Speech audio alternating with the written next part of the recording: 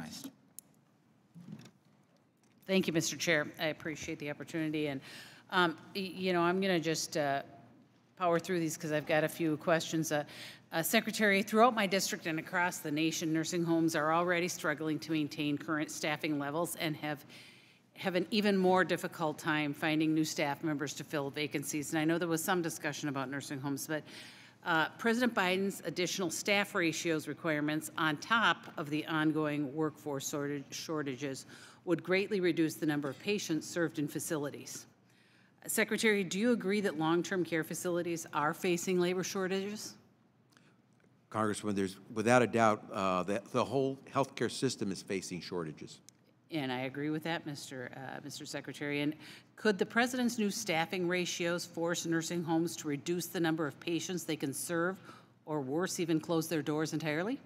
Here's where we probably diverge, because I would say the most important thing about any nursing home facility is that they offer quality care.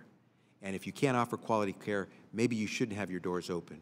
And that's why we want to make sure that if you're open, first and foremost, you care about the people that you're serving, which means you have to have the level of service that's required for the people that are needing it. Is staffing ratios the only is the only measurement of care? Oh, no, quality of care? No, there are many measures.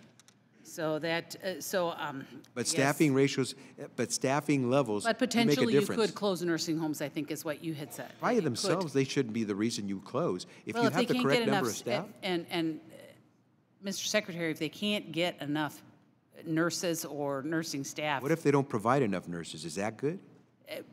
That's not the issue here. Okay, because it's ratios, and you're going to increase those and make it already more difficult to get nurses.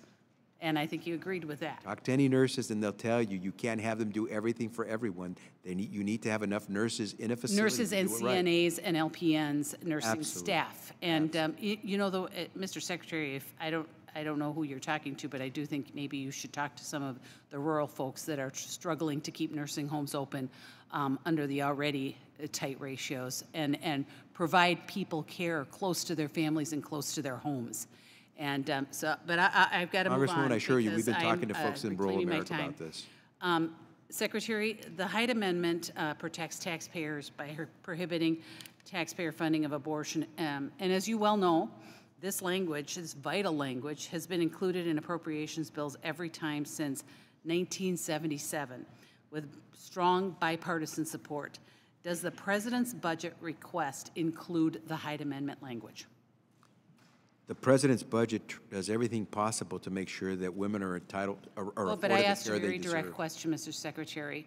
I think it's a yes or no. Does the president's budget request the Hyde Amendment? Well, the Hyde Amendment is something that Congress has added, and it's up to Congress to determine whether it will add the Hyde Amendment. So does the president want the Hyde Amendment included in that budget request? The president's budget does everything possible to protect the reproductive health care rights of all women. Well, I'm going to take, Mr. Secretary, with all due respect, I'm going to take that as a no.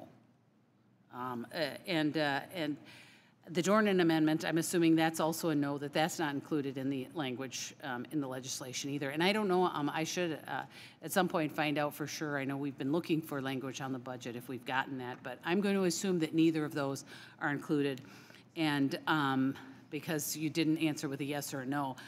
But you know, this really does leave Americans. This is something since 1977 that's been included with bipartisan support, and it really does leave Americans vulnerable to being forced to pay for elective abortions. And even though the majority of Americans are opposed to tax dollars going towards abortion funding, but I understand that under this budget, the Democrats would rather appease their extremist base that wants federal funding for abortion on demand, and I just say it will be very, very sad that the left is forcing this onto Americans.